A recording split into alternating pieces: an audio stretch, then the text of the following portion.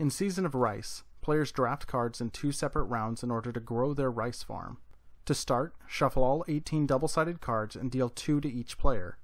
Players then decide which card to use for its Ancestor ability side and which to play within their play area. The Ancestor card that is chosen is placed to the side and acts as a unique scoring mechanism for that player. The rest of the game only uses the Paddy side of the cards. The remaining deck of cards should be Ancestor side up. Deal 7 cards to each player. During the dry season of the game, players take turns simultaneously. Looking at the hand of cards, players choose 1 card to add to their play area and 1 card to go into a face-up row to be used in the following season. Players then swap hands and repeat until there are no more cards left. When placing cards into your play area, they must follow these rules. Cards must be placed either vertically oriented or horizontally oriented.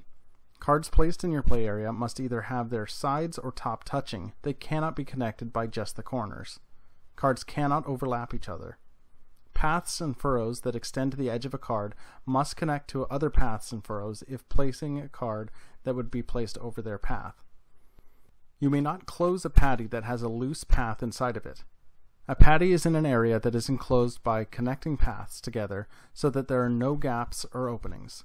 These are considered scored as soon as they are created. Once both players have completed their hand of 7 cards, they continue on to the dry season, starting with the player that has fewer points. In the dry season of the game, players take turn drafting cards from the center area that they were building during the first season in the game.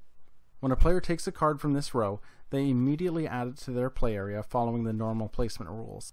Once all cards are gone, players continue on to end of game scoring. Players score points based on the size of their successfully enclosed rice paddies. The size of a paddy is determined by how many squares are within the enclosed space. In addition, each house within that area adds +1 to the size.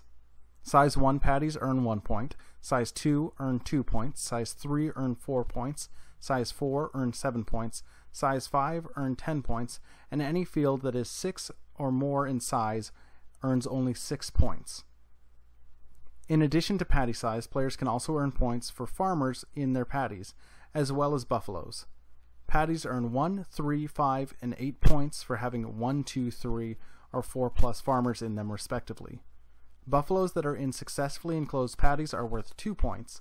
However, if a player has a buffalo that is not within an enclosed paddy, it is counted as a -1 point at the end of the game. Players take into account bonus points that may have been gained from their ancestor cards. The player with the most points wins.